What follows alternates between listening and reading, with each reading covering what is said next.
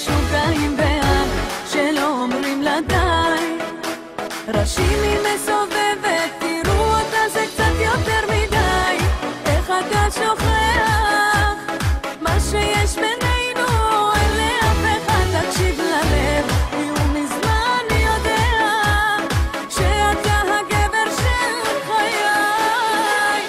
אני שלך, בוא ותראה לי מה זו אהבה, ותסובב אותי יחד איתך כמו בקרוסלה. תן לי את הקצב ואת הנשמה, איך אני יפה ביחד איתך כמו בקרוסלה.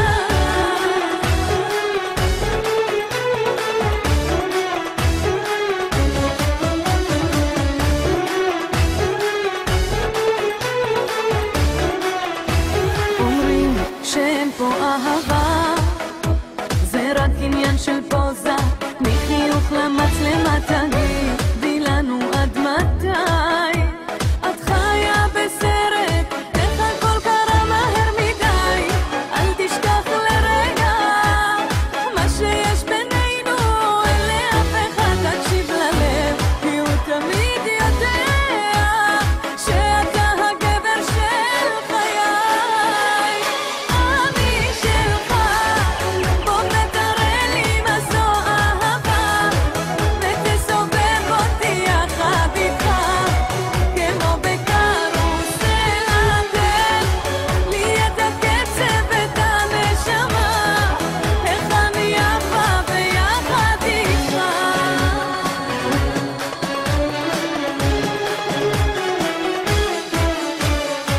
ראיתי, ידעתי, לרגע התאהבתי, אני לא צריכה סיבה לשמוח, לברוח ומהכל לשכוח, רוצה להיות איתך. אני שלך, בוא ותראה לי מה זו אהבה, ותסובב אותי יחד איתך כמו בקרוסלה. תן לי את הקצב ואת הנשמה, איך אני יפה ביחד איתך כמו בקרוסלה.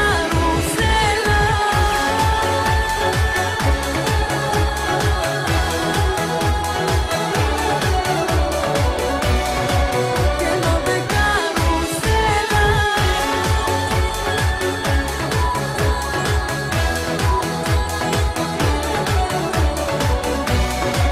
כמו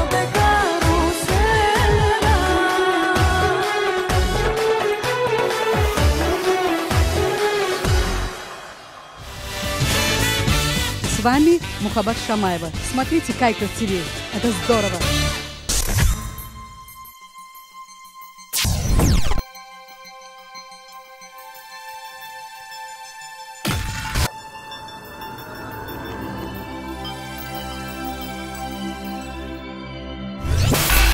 The Vanguard image makers of Kaykov Media get you the positive attention your business deserves.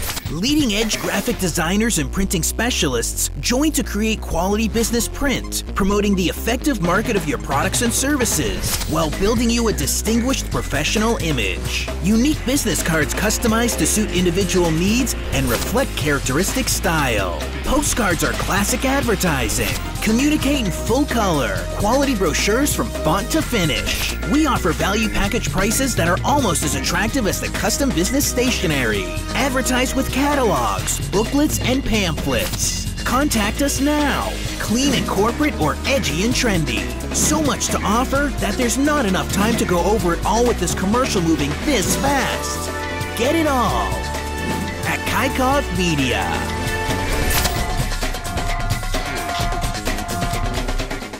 Я Майкл Kaykov. Смотрите Kaykov TV.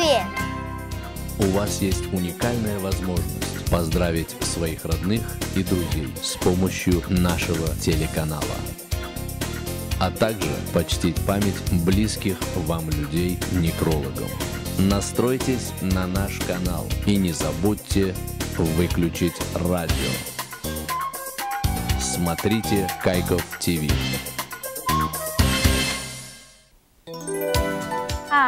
welcome to Kaykov TV. My name is Stella Abayev, and this is Malka Yagudayev. Welcome. Thank you for having me. I would like to start by having you introduce yourself to our viewers. Hi, I'm Malka Yagudayev, and I'm the author of Life Difficult Yet Relatable and Love Driven by Emotions, now available Barnes & Noble and Amazon.com.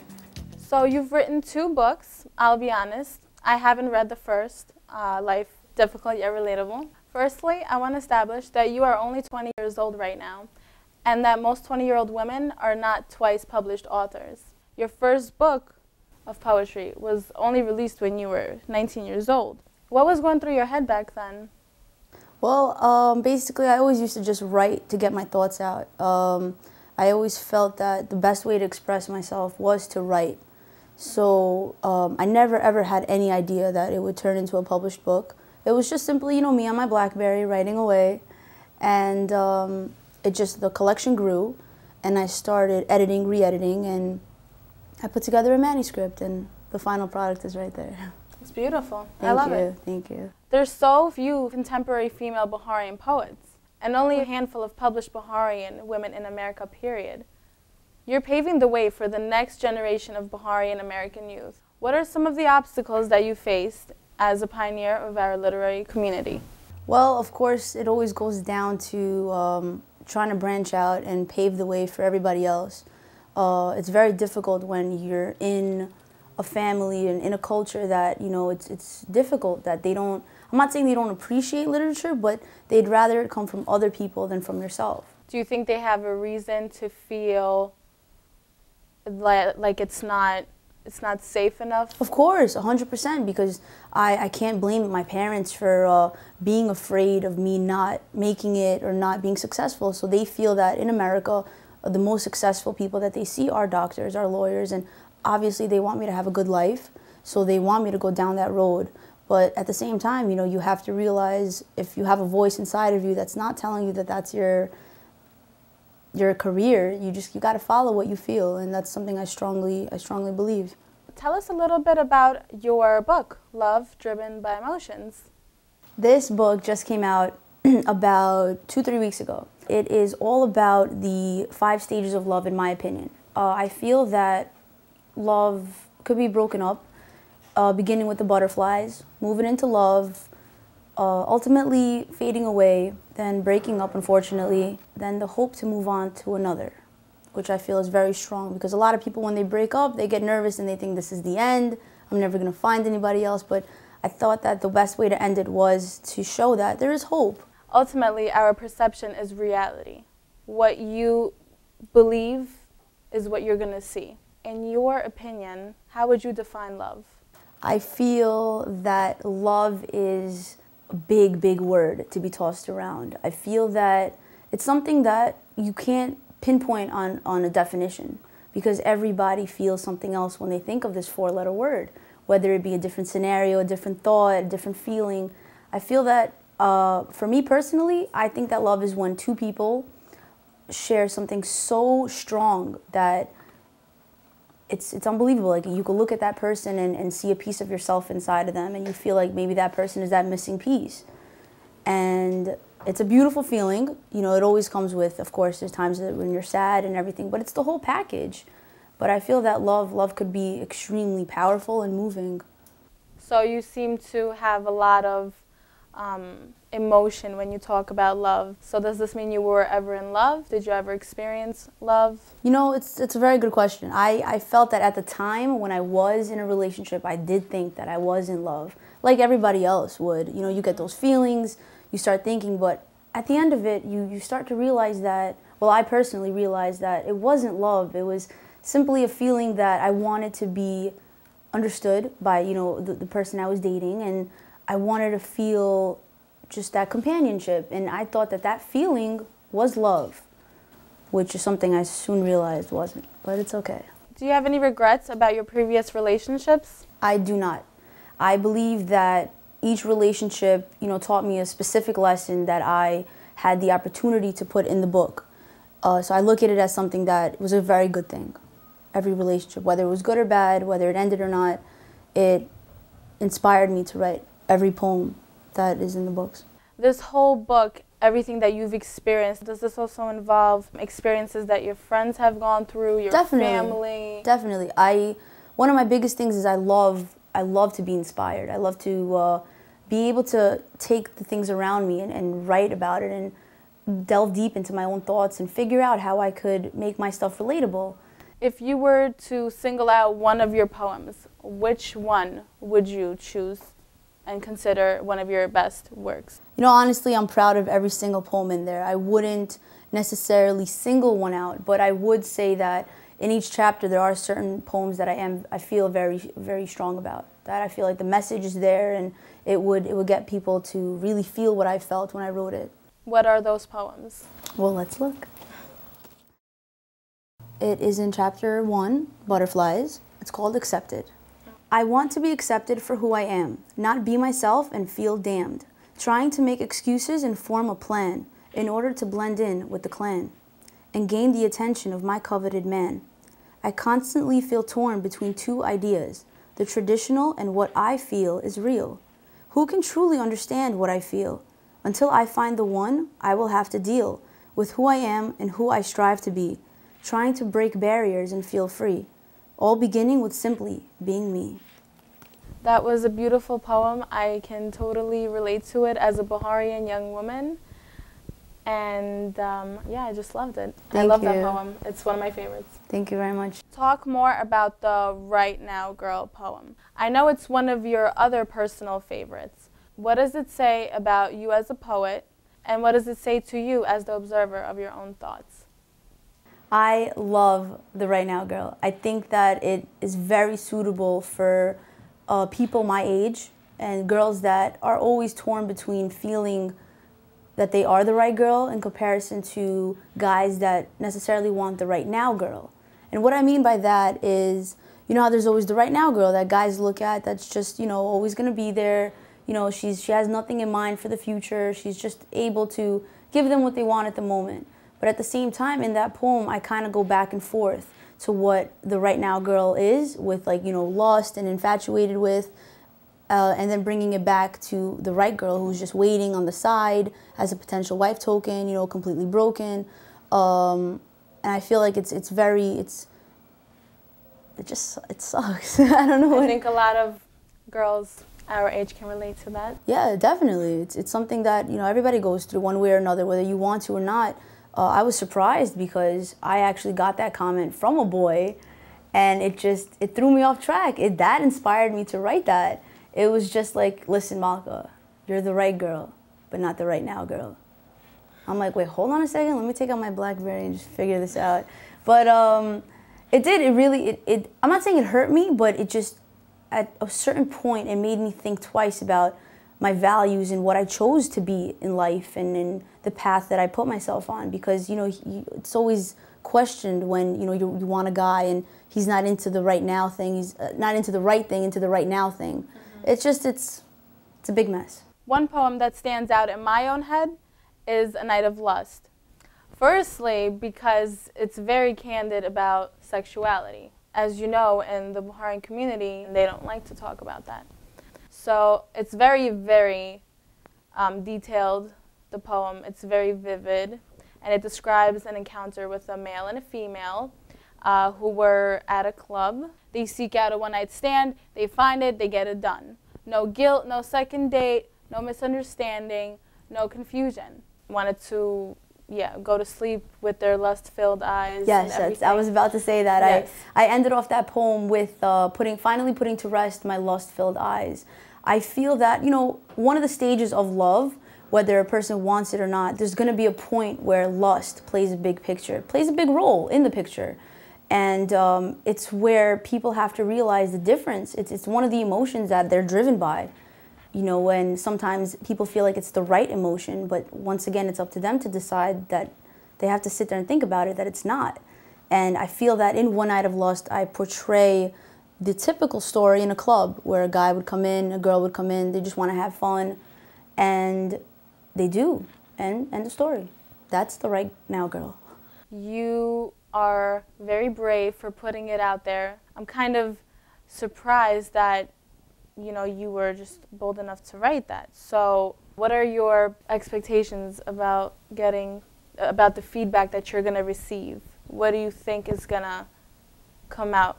Well, I obviously cannot please everybody, but I do feel like the readers will be able to relate to the material at one point or another. And at that point, that's when I'll feel like my work is complete. That as an author, my platform is to gain an audience that want to feel understood, want to feel related to, like be able to relate to.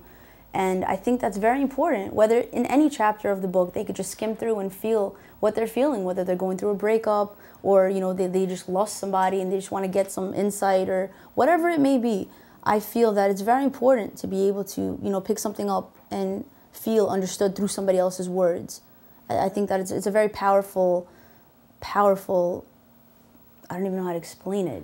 It's a powerful feeling that, you know, words are extremely powerful, and it depends what you do with them, how you utilize it. And I feel like I did it to the best of my ability. I think you did too. Do you feel like most Baharian women are not open and honest enough about their sexuality and their love lives? Well, I definitely think that they do hold back a lot, but it's also because how we were raised is to fear what people are going to think. What are people going to say if you step out of the line, if you want to go out till a certain time, or you want to go see a certain concert, whatever the situation may be. People always instilled fear in us to step out of the box, to do what we want to do, to say what we want to say. And of course, that goes deep into when people want to discuss their love life or what they want to do within a relationship. And it's horrible, because I strongly stand on the fact that everybody should be able to express themselves. It makes people easier, like it makes breathing easier when you don't bottle up and you live a little bit like lighter. You feel like I have nothing to be ashamed of, I have nothing to be afraid of. You feel something, say it. You want to do something, do it. That's it. In your view, are we too old-fashioned or too uptight? I honestly feel that it's based on the individual. I think that anybody could break the mold, anybody could do anything. I was raised in a very old-fashioned family. You know, my parents were a lot older than I was, so they obviously hold tighter to the traditions that they were raised by. I feel that it was up to me to show them how to modernize and how to show that it's okay to live this kind of a life where you're just a little bit more free. You could do stuff like this and you can get rewarded for it, and it's a very good feeling. I think it's up to the person. Should there be more open dialogue about sex and speaking to their children about sex or explaining to them? Because you see, I know that with American families, they're very open. They talk, they have a certain, like you see in shows. The birds and the bees conversation. Right. Yeah. Which parent wants to talk to their child about sex? I don't really see that in Baharian families, you know, like you see it on I agree TV. with you. I agree with you. Growing up, I wanted, because, you know, we watch TV when we grow up, and we see how the Americans treat their children, and I think that's when we start feeling a little bit confused as to how we're being raised and how we see on TV how other people are being raised. And I think it brings upon a doubt and a worry that why can't we be like that? I'm not saying that Baharians are bad. They have an amazing culture, tradition, a tight-knit family. They promote a lot of good things. But I think in raising children, they should really try to a little bit change it up so children aren't afraid to open up to their parents. Right. You know, whether it be about sex, whether it be about drugs, whatever the situation may be. I just think that they should be able to create that fine line that they should be open. They should trust it. It's just, I think, the lack of trust. Right, right. You know, because Baharians are afraid that, you know, their children are going to go off the path and whatever it is, so they kind of just try to be all strong and show them that it's not okay. Right. But I think they should. They should kind of blur the lines and bring their children a little closer to them. Do you feel as Baharian women that we should be able to express ourselves sexually the same way that Baharian men are able to express themselves? There's a double standard. Mm-hmm. How do you feel about that? I feel that as much as we would want to be accepted as much as guys are in our culture, I think that it's never going to happen. I just think that as women, we should stand by what we feel is right and what we want to do and make it happen. I don't think that we should be comparing ourselves to another gender, because that has been a whole nother conversation. You know, like in and of itself with the feminist movement and all that, I don't think we need that. I just think that if girls want to, you know, write something or they want to be somebody, they want to model, whatever they want to do, I think that their passion should be, they should be driven by it. They should be able to be somebody without having to worry that their culture is going to stop them. Some readers, particularly the more conservative members of our community, might be shocked or even offended that a young Baharian, unmarried girl is discussing love, sex, and relationships. What do you say to reassure those readers? I feel that I'm only expressing my voice and I'm not brainwashing anybody. I'm not doing anything other than expressing my own thoughts and feelings, and that's me being me. And I feel that if they can't accept that and they're afraid of a movement where people would be able to follow their dreams and follow their passions, I think that's a great movement. But if they're afraid that I'm like messing up what they've been having for so many years in their traditions, I'm not going to say I'm sorry to that. I'm just being me. And I feel that it's very important for people to, you know, follow their dreams, do what they want to do. Why should they be afraid? Do you consider yourself a role model for Baharian young girls? I don't, but I think after this I will. I mean, I don't look at myself as anything other than being me. And if I would be more than honored if you know, younger girls would come up to me and say that, you know, I've inspired them or they can relate to my material. That makes me feel that this job is worthwhile. And it's a feeling that it's amazing. And I'm very blessed that with my words I can touch people's hearts, because there's one line that I follow, and it's words from the heart enter the heart. And that's something that I truly believe. In what ways are your poems a positive contribution to the community? I think that it could open up people's eyes. Sometimes not everybody could express themselves. Sometimes people feel something and they don't know how to put it into words. And a lot of the times when people read my poems, a lot of the feedback I get is, that's exactly what I was thinking, or that's exactly what I was feeling. And it feels good because, you know, not everybody could express themselves, whether in rhyme or whether just writing essays, whatever it is. You know, everybody has their own talents. But I feel that I do a good job at, you know, focusing on one certain aspect of it, of any problem, of anything. Like, let me show you in the book. Let's just go to the first book. Let's just say we're going to talk about you're in a relationship and you feel that it's kind of slipping away and you feel like maybe you were just a phase. And it's such a hurtful feeling, but at the same time, I sat down and I felt like I was just a phase for somebody that I really cared about. And I'd like to read that because I think that it's something that people could relate to. All right, it's called I Was Just a Phase, from Life Difficult Yet Relatable. I was just a phase, a bridge, if you may, that linked you her way, begged you to stay, kneel down and pray, just remember yesterday. I was just a phase, loved you in every way, gave you all that I had, at times got mad, which led to feeling sad. I was just a phase, caught up in a craze of love and romance, just wanted a chance to be given a shot, knowing we all have flaws, we are not robots. I was just a phase, wanted to be praised only for the love that I have given up, gave no chance to another, did not look and would not bother. You were my lover, I wanted no other. I was just a phase. These doubts created a maze, hidden deep in my mind. The truth I cannot find. What do I truly seek? I do not know, but I am too afraid to take a peek. I was just a phase, knowing you as my only, never feeling lonely with you by my side, being held tight under your warm wing, with my eyes watering. Right when the doubts were shattering, you get up and begin to leave. I was just a phase. Those are some amazing words. You do have a way of getting in touch with people's hearts. It's something that I feel that it's a word. It's such a horrible feel. I remember where I was when I wrote it. I felt so like I just got slapped in the face for a minute, and I needed to dig deep and get those emotions out and put it on paper. And that's one of my favorite poems because I think that it's so raw, it's so real. In your view, what don't outsiders understand about us as Baharian American women?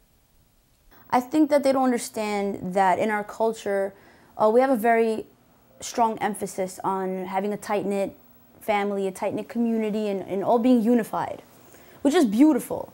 But at the same time, in that whole picture, the women play a huge role in making that happen. How? They have to cook, they have to clean, they have to go to school, balance out a career, balance out whatever it is that they have to do. And it's so difficult because everything you hear is just, you go to school, you graduate high school, sometimes you get married right out of high school or first year in college. There's no gap for people to take a break and learn about who they are, what they like to do. And I feel that it's so important. It's so important to, have a year to yourself, have 2 years to yourself while you're out getting to know yourself. Because how can you let somebody love you if you don't love yourself, if you don't know what you stand for? Because with Baharians, we're raised a certain way to believe certain things, and there comes a time where you start questioning what you believe.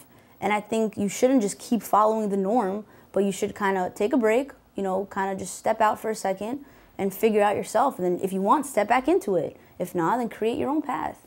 In your experience, what don't the Baharian men understand about us? I think that it's very difficult for them to understand this movement of women being able to have a say, have a voice, make a difference in the world, especially from our culture. Like, you see people in the American community, they make differences day in and day out, and that's okay. That's something that is acceptable because we see it so often.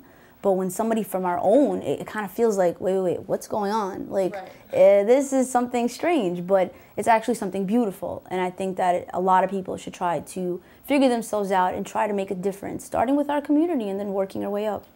If you could change one thing about our Baharian system of values, what would you change? I would change the idea and the emphasis on being afraid of what other people have to say. That is something that bothers me so much because, before I got into these projects, that was something that I was dealing with. When I went to my family and I said that I want to write a book, I like poetry, they look at it like, what are people going to say? You're supposed to be a doctor. You're supposed to do, things that would be with an MD at the end of your last name. But it's something you realize that it's so hard to branch out from it. But I feel that if you're persistent, if you're motivated and driven, you're going to get the results you want. And it's just a matter of time. It's a matter of staying strong, even with all that chaos and being afraid of what people think. I think that to some degree you should be afraid for yourself, where you should know what you want, what you stand for, and you should know yourself. You shouldn't have to sit there and prove anything to anybody or be afraid, because whether you give somebody something to talk about or you don't, they're always going to have something to talk about. So might as well follow your heart and give them the real thing to talk about. What are the things you love most about our way of life and our community, our culture, the things that you would never want to change? I absolutely love how, in a matter of whether a happy occasion or a bad occasion, everybody comes together. We're a very unified culture, and I love that. On top of that, the food is just amazing, and it's something that the generations before us, however they came up with it, thank you God. And it's something that I feel that it's very good to come home and have like a hot meal waiting for you, as opposed to how Americans do it, or anybody else, how it's just like fast food all the time. I feel that our culture is very, it's a beautiful concept as to what they want to hold on to. And that rock that they have from thousands of years ago, we have to continue it, but we could just mold it into something else.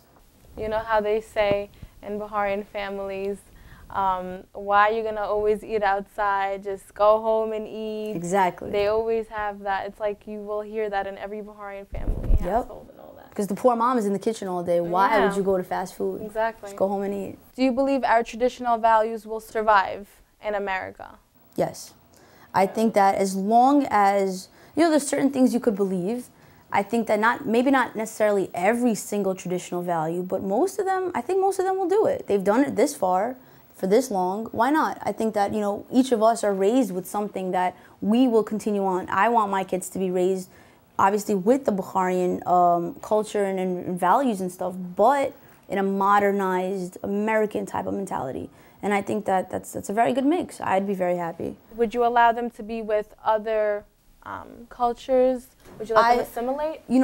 as long as the Judaism aspect remains, like I would want them to marry a Jew, you know, just, you know, of course it's easier. Like personally, I would want to marry like a modernized Baharian, because I feel that I wouldn't want to be thrown into that primitive society and then I'd be the culprit because my mentality isn't there.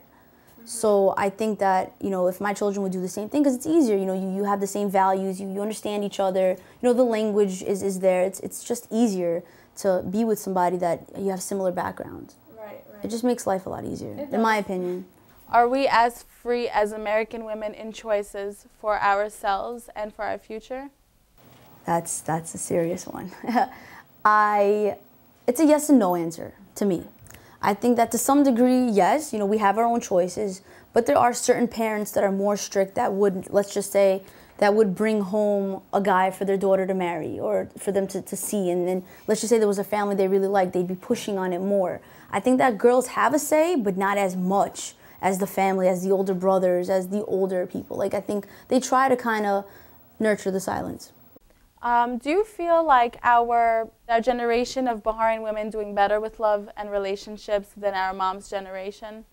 Definitely, most definitely. My mother was forced into an arranged marriage at 16 years old. And it's something that, you know, she always tells me, like she always has tears in her eyes when she talks about this. She always says that I never had love growing up, she says. You know, she never had luck with her husband and everything like that. And she goes, I wish that you have that luck that I didn't have. You know, and it's something that it's so, I hold it so deep to my heart that's why I don't look at marriage as an easy thing. Like there's people that right out of high school get married and they love each other and all that. They've been dating for 2 months. I think it's ridiculous. So it's still alive, you're saying? I think it's still alive to a certain degree. And I think that, you know, love and relationships and marriage are such a holy thing that, you know, these days everybody's throwing it around like it's in style to get married at 17, to have kids before you're 19. I don't know. That's not something I vouch for. It's not something I would want. How does it feel to be among the first Baharian women of your generation to be a published author in a conservative community? It feels really good.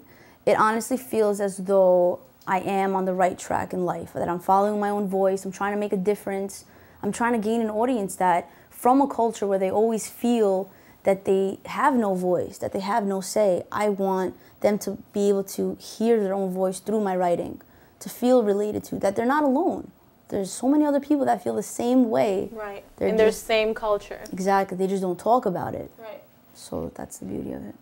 So what message, what advice can you give to young Baharian women who are struggling between assimilation, tradition? You know, we're in America, so you're definitely gonna bump into that. I think that to a certain degree, it's very, very, very important, very vital for yourself to really, really think about what you want to do. What kind of life do you want to live? What kind of people do you want to be around? Where do you see yourself working every day? It's something that you want to wake up and just smile about, instead of wake up and be like, oh, I have to go downtown, take 3 trains and a bus to go to my accounting job. It's like, why did you choose it? Oh, my dad is an accountant, my grandfather was an accountant, I have to follow those footsteps. But on the side, that person loves dance, let's just say. Follow your heart, you know, do what you want to do. Sometimes it's not all up. People always associate it with money, and it's such a big problem because, you know, as much as they say, money doesn't make you happy. It's when you follow your passion, trust me, when you follow your passion, whether you're getting money or not, it's the best feeling in the world because you're unique, you follow your own voice, you don't follow the crowd. You kind of set up your own thing, and you attract other people to do the same. It has to start with somebody.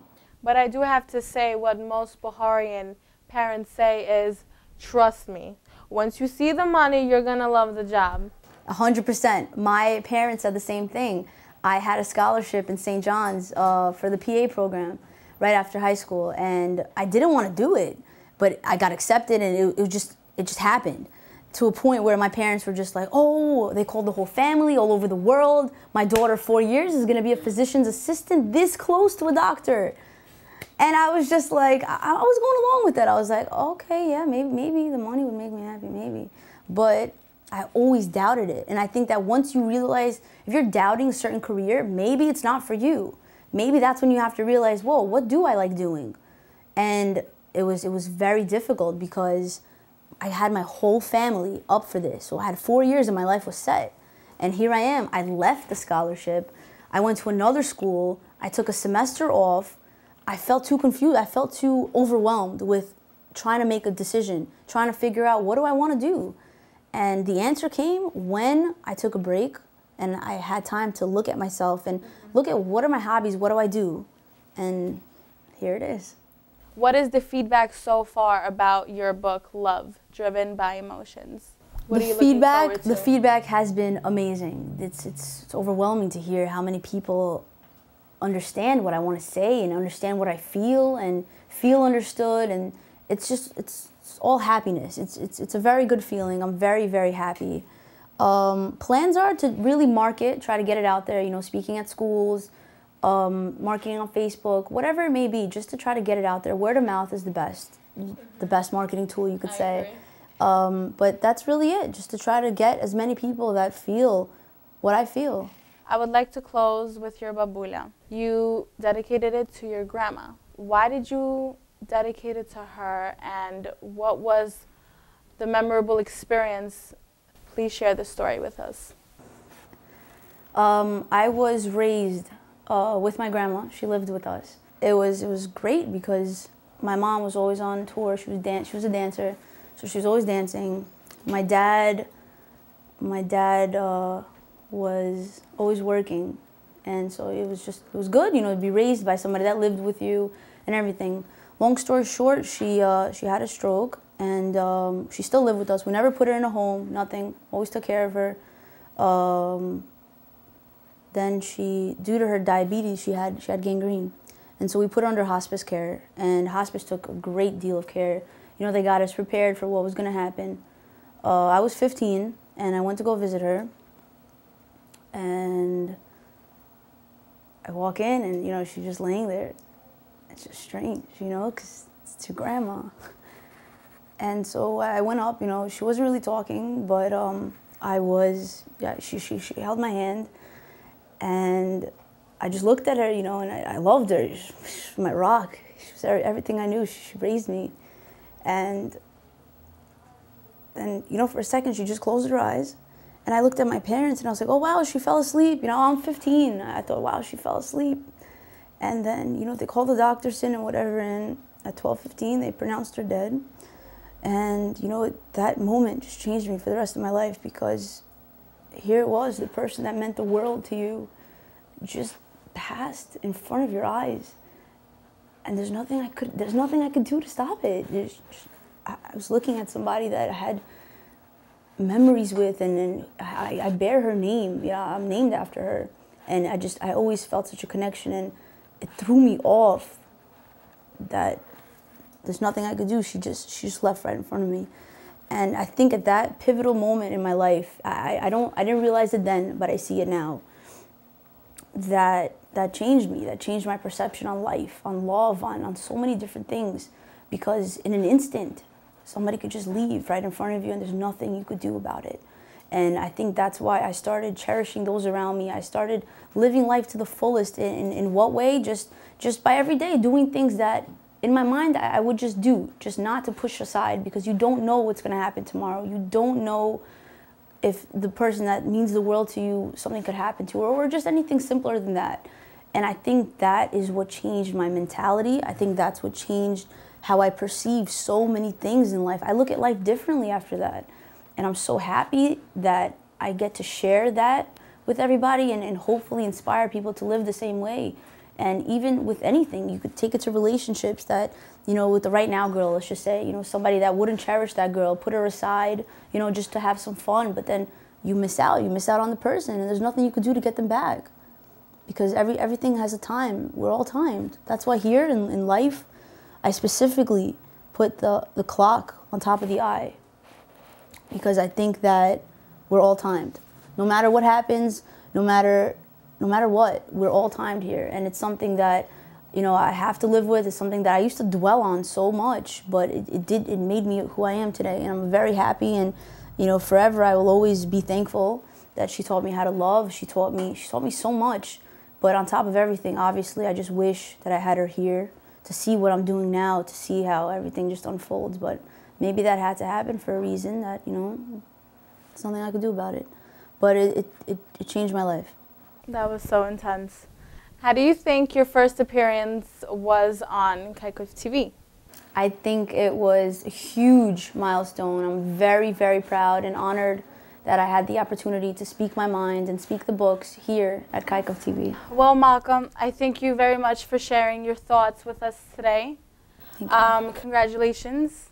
I hope you're gonna go big, and I hope you're gonna make a lot of Bahraini women realize it's okay to open up, and that you should actually encourage that, and I'm glad that you do. I definitely am a big fan of your book. I'm about to purchase this one. Thank you so much. I really appreciate it. I loved being here on KTV, and you know, to be able to share my thoughts on so many things that are from the past, you know, my thoughts on the future, and just be able to speak my mind. It's a beautiful feeling. Thank you very much. Thank you.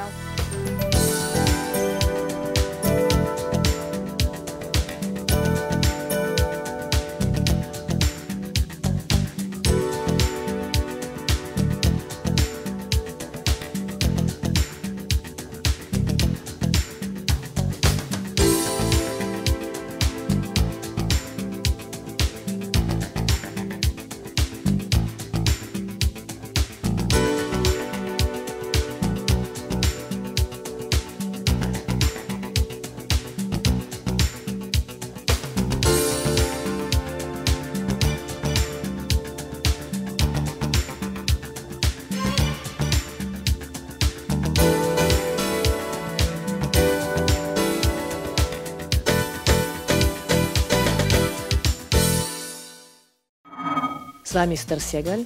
Смотрите Kaykov TV. Kaykov TV. Мы поможем вам стать успешными. О вас узнают все.